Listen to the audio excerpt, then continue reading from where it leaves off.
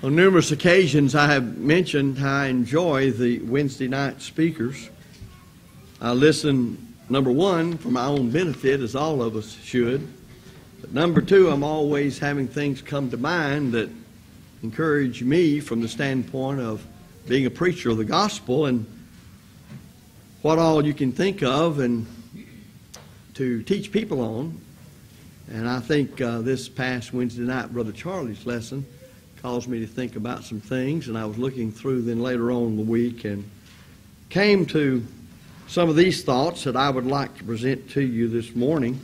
I hope will be helpful to you as you strive to overcome sin, to be faithful to serve God. At the same time, to those who are not Christians, who are outside of Christ and never known salvation, to cause you to think about your own life as you ought to and consider what it is to gain the remission of sins through belief and obedience to our Lord's gospel.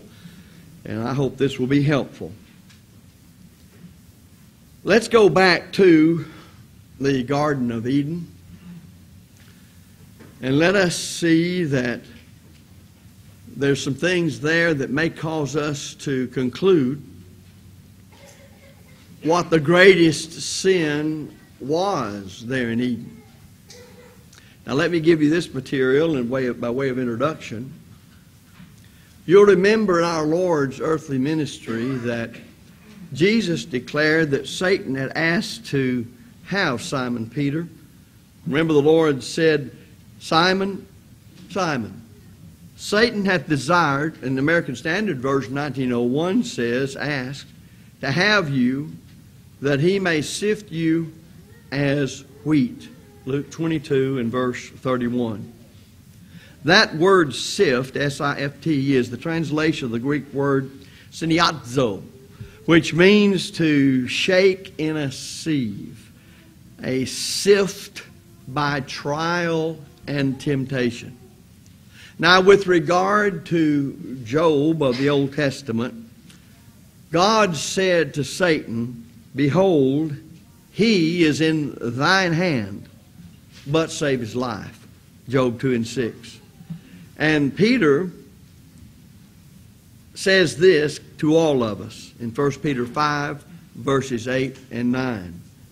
Be sober, be watchful, for your adversary the devil, as a roaring lion, walketh about, seeking whom he may devour. Then he says to us, whom withstand steadfast in your faith, knowing that the same sufferings are accomplished in your brethren who are in the world. Again, 1 Peter 5, 8, and 9. The Lord said to certain Jews, ye are of your father the devil, and the lust of your father it is your will to do.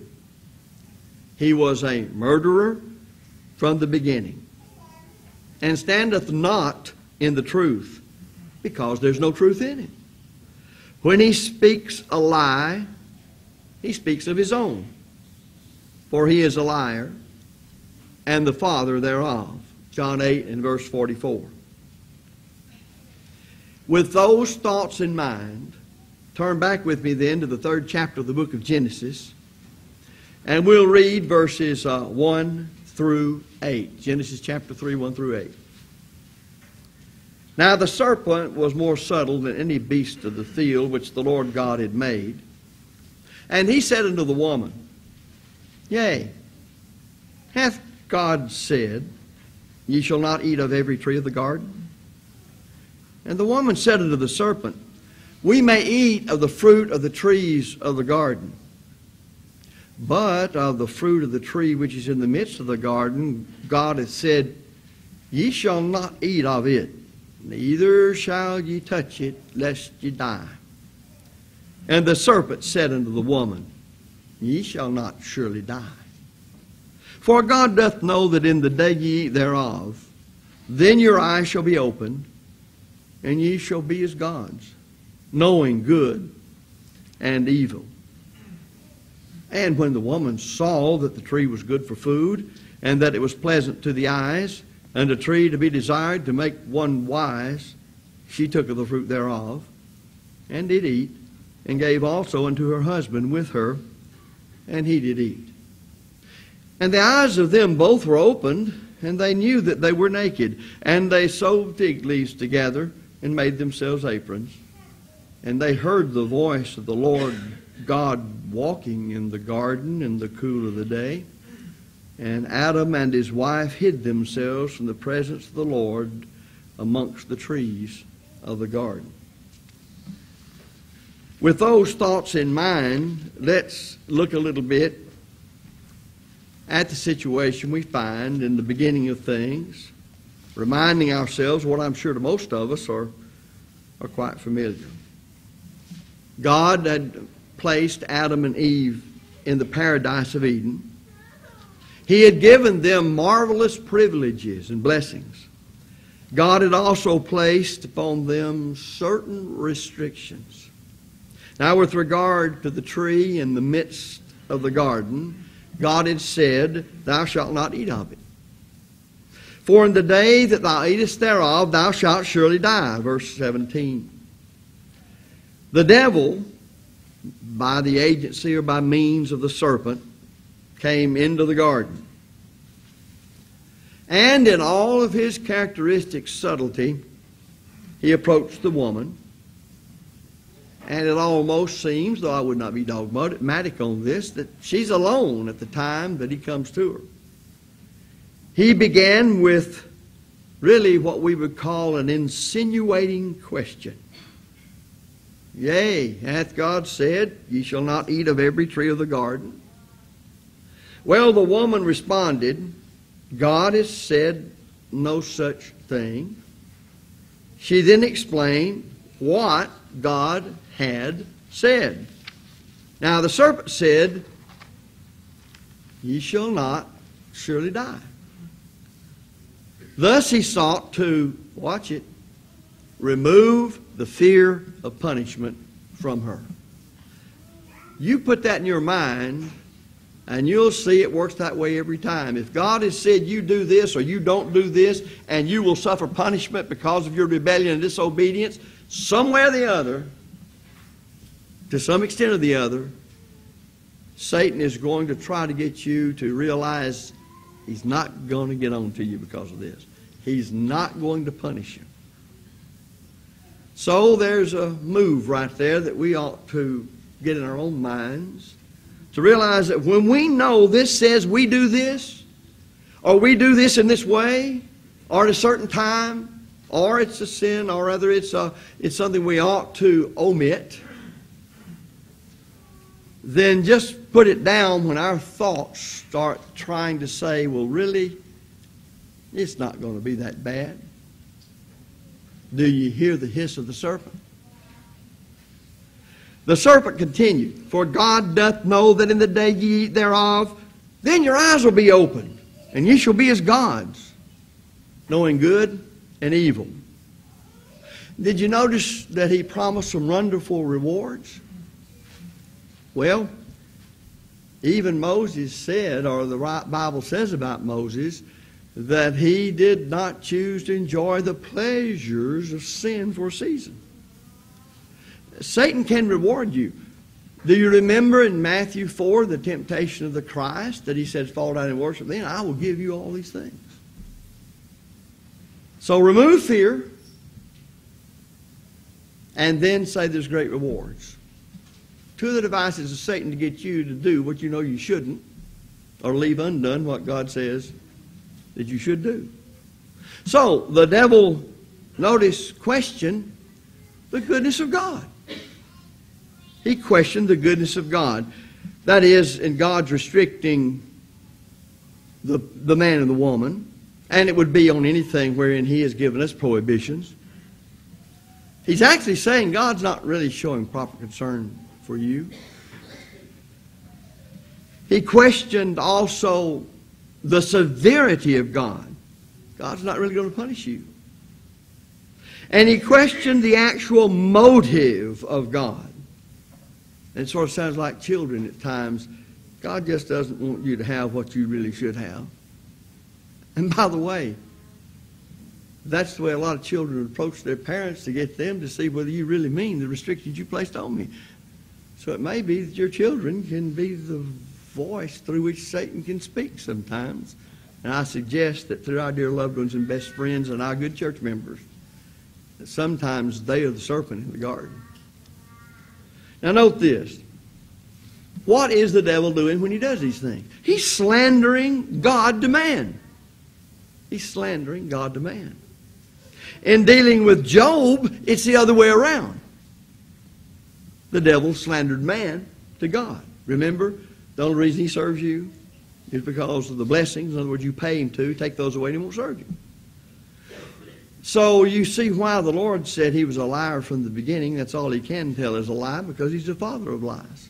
So when you know the static standard of truth made plain in God's Word as to our conduct, whether it's forbidding us or whether it's authorizing us, then when we begin to say, well, does he really mean it? Or really, is it that bad if I do it?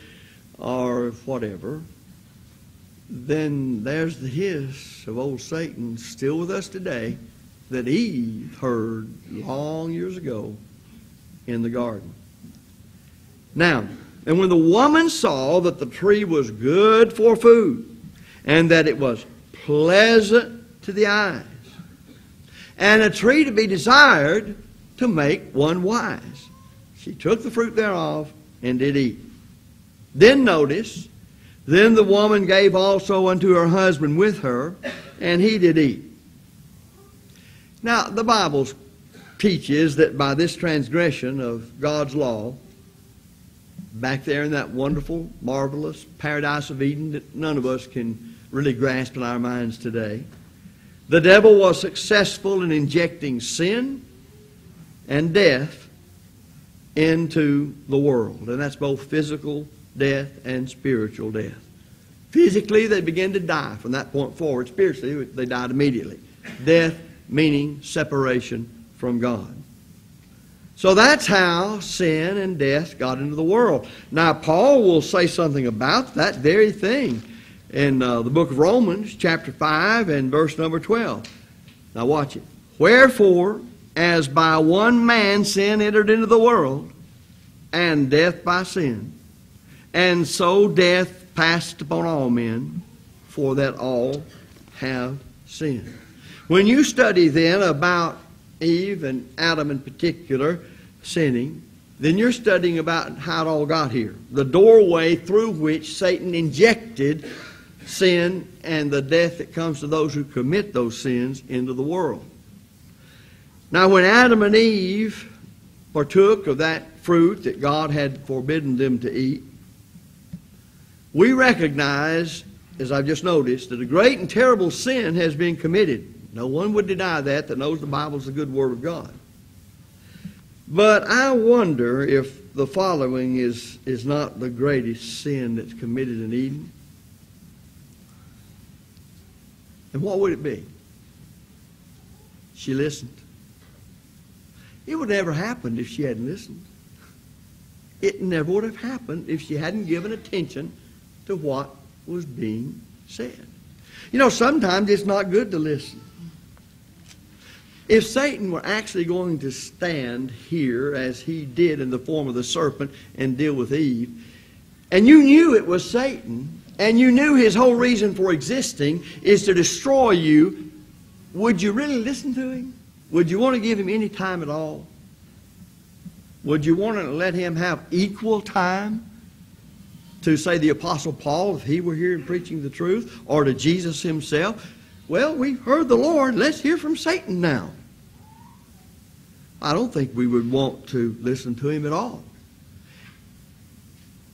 If she had just stopped there, I need to listen only to what God said. I need to be reminded of what he said. I need to live according to what he said because he loves me, and these commandments are for my good. And as I keep this commandment, or we are today, any of God's commandments, then I show him my love for him and my faith in him. And after all, look what he's done for me. I don't have time for you, Satan. I'm not going to listen to anything you're saying. Now why? What did Satan do? He sought to slander God. He sought, as the father of lies, to challenge anything God had said. Now, when you know your Bible, when you understand the Word of God, when you know this applies to your thinking and your words and your conduct as the way you're to live, and you hear somebody else saying something else, let me ask you, who is that really saying that? You know, the truth travels through men preaching it. How does error travel? Is there a virus of error? And it's floating around here, and if you don't wash your hands real good, you'll rub your eyes, and it's got on your hands, and you'll infect yourself. Error travels the same way truth travels, through people. So if you hear somebody or you're reading something and it goes against what you know the Bible says you ought to do or ought not do, the way you're to do it, what do you do about that? Well, we shouldn't listen to it. And the only reason I might say that you might listen to it would be to refute it. That's the only reason can you think of any other reason to know what Satan has to say about the matter? Except to refute it.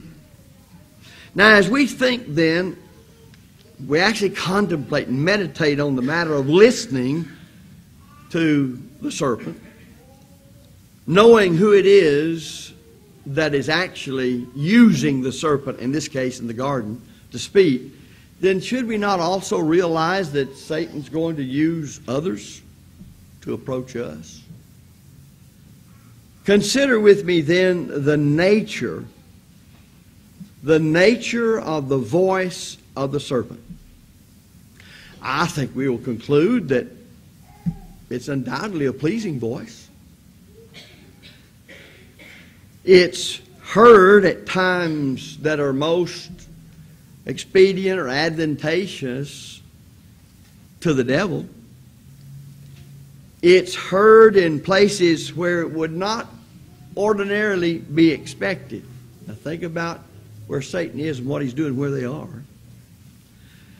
It will usually begin with some sort of insinuating question.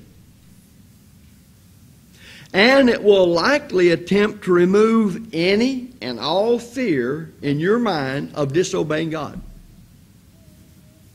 It will promise reward or rewards, plural, and they may be very great rewards.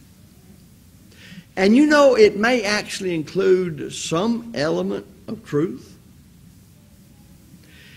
It brings, though, in reality, grief and pain and anguish and sorrow and suffering and great worry or anxiety to those who give ear to it, that is, who listen to it. It often causes the innocent to suffer. It often causes one to want to try to attempt to hide from God. That's the nature of Satan's voice. But the when of it is interesting too. The when of it. Well, you're listening to the voice of the serpent. When you're tempted, when you're solicited to disregard or to violate the Word of God. When you're tempted to violate your own conscience.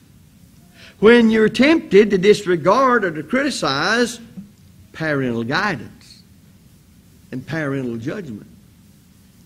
When you're tempted to disregard or to criticize parental authority. When you are tempted to argue the littleness of the thing.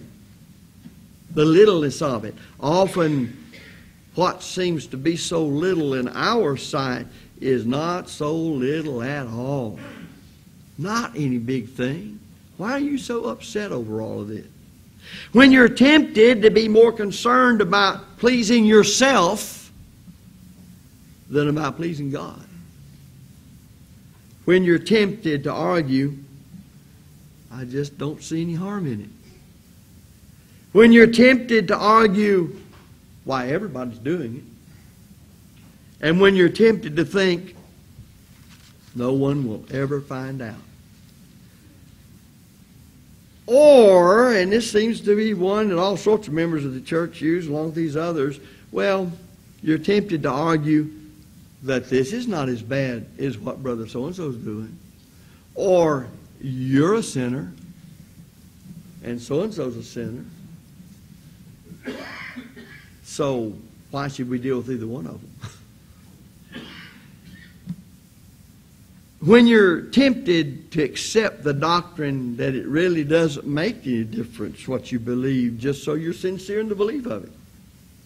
When you're tempted to accept the doctrine, after all, we really don't have to be completely obedient to God's will. We can't do that anyway, can we? Salvation is really a matter of God's favor. Now, we'll many times argue the truth of the Bible on how grace through the gospel and the terms of the gospel reaches the person on the outside of Christ so he can become a Christian and have his alien sins forgiven and believing and obeying from the heart the steps and the plan of salvation. But later on in the church, dealing with our brothers and sisters, we'll make the same argument that those outside of Christ do to get out from under obeying the terms of the gospel to justify sin in the church. Now you figure that one out. Well, I can tell you how it happens. We're listening to the voice of the serpent. When you're tempted to question the goodness of God, why did God do this to me? Why did He allow this to happen? When you're tempted to question the severity of God. Now, that's a novel idea in our day and time, that God would dare be, He's a God of love, that He would dare be a God of severity. The Bible teaches one as much as it does the other. When you're tempted to question the very motive of God. Never understood that. Hear me, a mere human being, limited in every fashion, and I don't know anything about God's ultimate design and the details of it as far as eternity is concerned, how to get me from here on earth into glory, and I want to start questioning God. Now, the proper response is something I'm interested in. And in order to look at it more, let's go to the Old Testament passages that were written aforetime for your learning and mine, Romans 15:4, and see if they won't help us understand how to deal with such things. If you look over in the 22nd chapter of the book of Numbers, Moses has recorded us there the matter of Balaam. You'll remember that the Israelites were encamped in the plains of Moab, and that Balak, who's king of the Moabites, desired this prophet Balaam to come to him, and he wanted him to condemn, to curse the Israelites. And the king, Balak, sent messengers to obtain the services of Balaam. And he offered the man great rewards.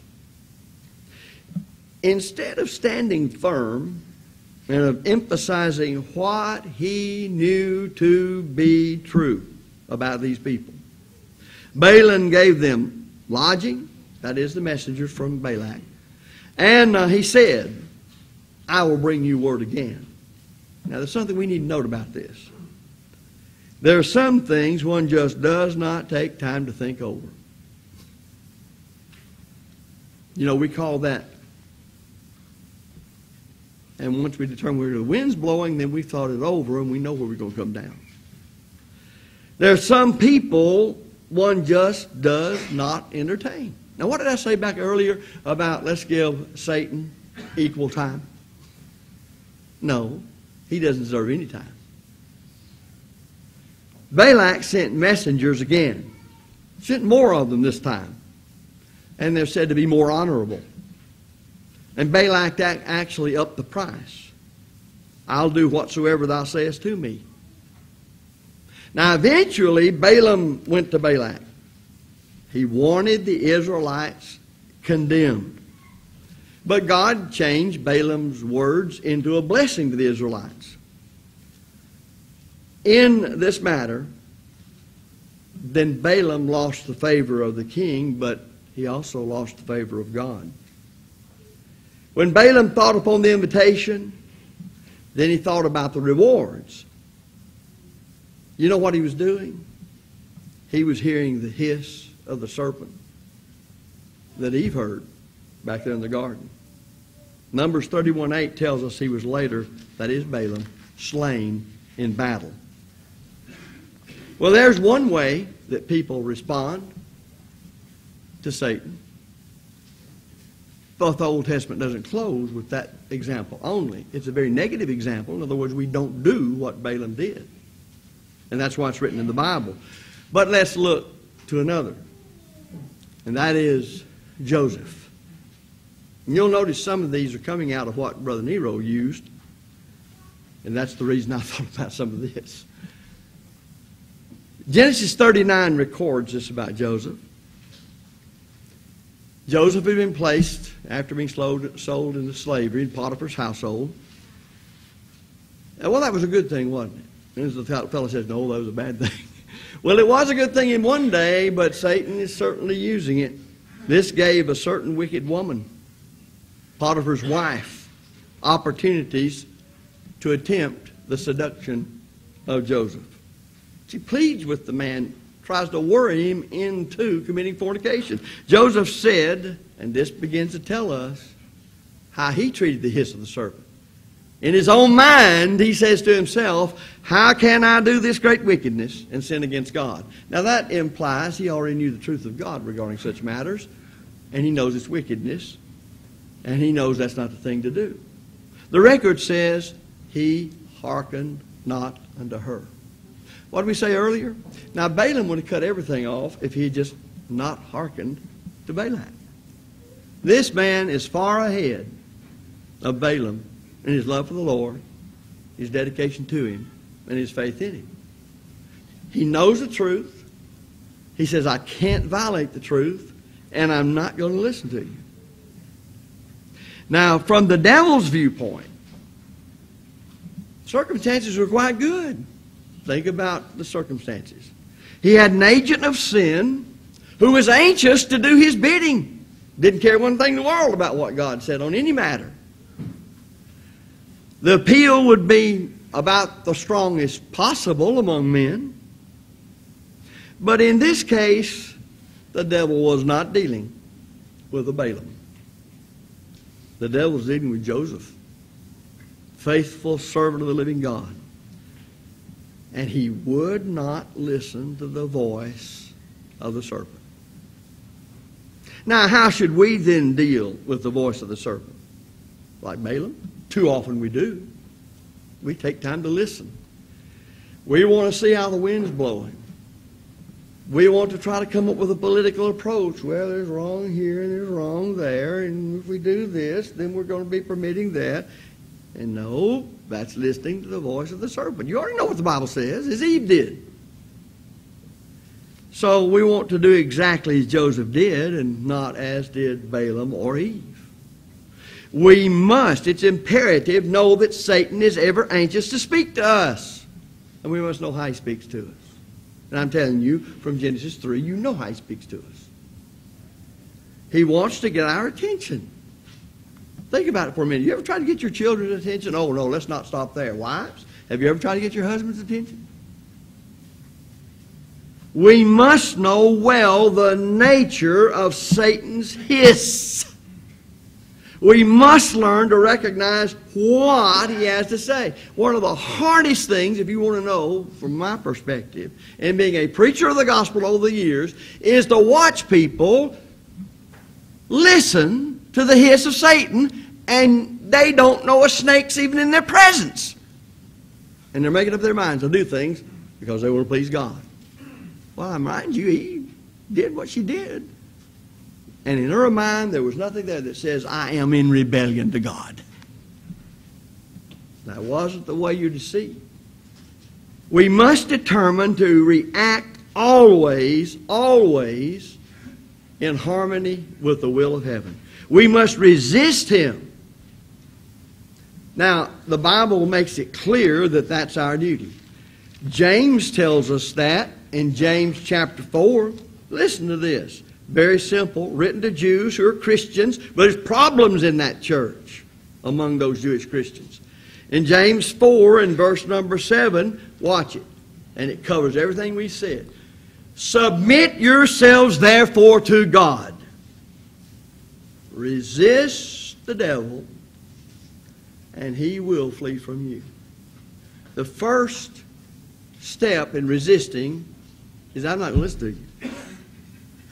I'm not going to listen to you.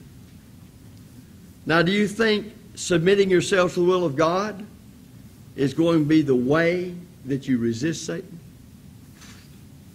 And will he run? Yes, he will. He cannot stand you answering him with a thus saith the Lord in your mind, in your actions, in your words. You can't stand it. And the Lord showed us how that ought to be done. You have the same idea presented through the Apostle Peter in 1 Peter 5 and verse 9. Same thing. Listen. Whom resist, how? Steadfast in the faith, knowing that the same afflictions are accomplished in your brethren that are in the world. We must imitate the Lord. And every case that Satan approached Jesus in the flesh, the Lord answered him with the rightly divided word of God. And it answered him. And when he found out you can't get through to this fellow, he was gone. Now, why is that in your Bible? When you read it, what does that tell you that you must do regarding resisting Satan? Don't listen to him. You already know what's right. But I see it over and over again, over the years of preaching.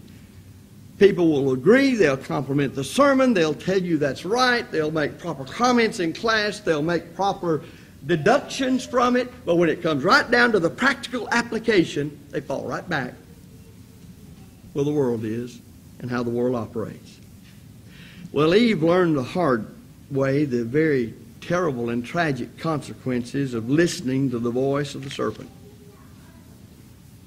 She learned that disobedience is just that. It's disobedience. It cannot be colored any other way. It can't be made out to be anything else. Disobedience to God's will is just that. It's disobedience to God's will. You can bring in people into it. You can talk about this. You can talk about that. They can be your family. They can be your best friend. Somebody else will be wrong who's making the accusation. But if the accusation is true, it's just true, and demands our response to it only on the basis of the authorized will of God, make a difference about anything else. And when it comes down to this matter of disobedience, well, is a person obedient or disobedient? One or the other. And if the person's disobedient, then the Bible's clear about how you deal with disobedient people. Don't dress it up, make it a Christmas tree so you can't see through to what the thing really is. In fact, thinking of Christmas trees, think of how they look, and then you drag them out of the house after taking everything in the world off other than that made them so spectacular. Have you ever noticed how pitiful January the 1st is with the Christmas trees laying out there beside the road? And yet everybody was having all sorts of wonderful things as to that Christmas tree, but now it's just an old dried out tree. Well, when we try to make something out of disobedience that it's not, then we're kind of dressed the thing up like a Christmas tree, but it's still that same old cut down dead tree. Disobedience is nothing more than disobedience. Even if the person is so deceived they think it's a good thing, like Eve was or like Balaam was. Eve learned that not all things which are pleasing to the eyes are really good. She learned that God's goodness and mercy didn't preclude His justice. She learned the sin, one, of engaging in and partaking of that which God had not authorized. Two, of doing what God had explicitly, in just so many words, forbidden she and Adam to do. Turn your heart and all that you are, your mind, so that we'll be tuned in and do it right now to listen and listen only to the voice of the Lord in the Word of the living God, rightly divided as we're taught to study at 2 Timothy 2:15. Know there's the standard and there is no other. And anything that comes into your mind that says you can be justified in God's sight and He's going to be happy with you, that causes you to be disobedient and feel good in it, is the voice of the serpent. And that's all it is. So he invites you now in the good gospel of Jesus Christ, if you're not a Christian, to become a Christian. Now you can sit there and say, well, I already am a Christian. Well, are you really? Are you honestly going to evaluate your life at this point in the light of the truth of God's Word and only the truth of God's Word? Do you know that the New Testament says that the Word of God creates the right kind of belief or faith in you concerning God, Christ, the Bible, and the gospel plan of salvation, and only the Word of God can do that? And that Word of God says it's imperative, you can't get around it, you must believe that Jesus Christ of Nazareth is the Son of God. John 8:24. Now, have you been taught that's it? There's where you stop. Nothing else is expected of me. But the Bible doesn't stop there. The New Testament of your Savior, the Christ, doesn't stop there. For the same Bible that says you absolutely must believe that Jesus Christ is the Son of God and tells you that faith comes by hearing the Word of God, Romans 10:17, says that you must repent of your sins, Acts 17:30. Does the doctrine you've been taught concerning salvation say, no, the moment I believe in Christ and take Him as my Savior, I'm saved, nothing else? Well, what are you going to do about the rest of the Bible? The Word of God, the will of Christ, when He says the believer must repent of his sins. You know that the people who were believers, when you read the first recorded gospel sermon on the day the church started in Acts chapter 2, said to those believers in Christ, repent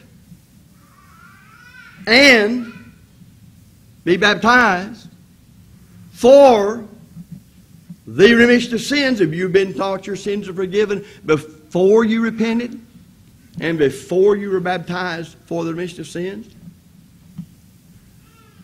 If you have, they haven't taught you the whole truth of Jesus Christ concerning how a person becomes a Christian or when a person becomes a Christian, when one's sins are forgiven.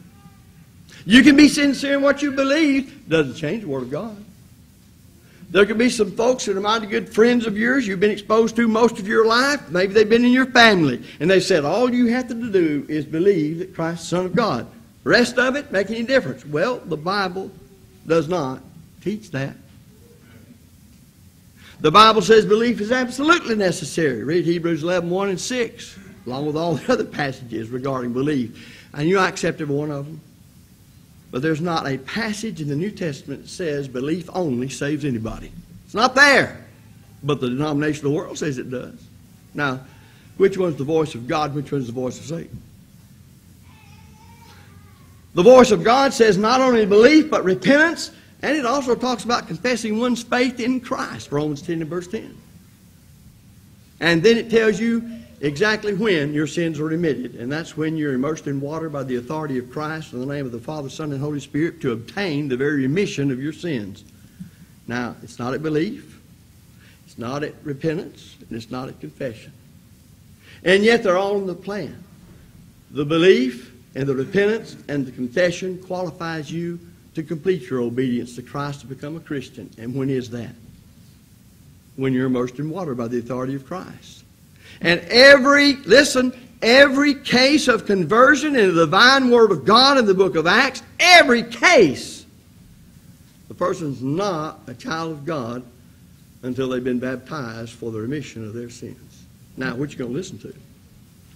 The full, complete teaching of the New Testament on just exactly how a person becomes a Christian and when they become a Christian?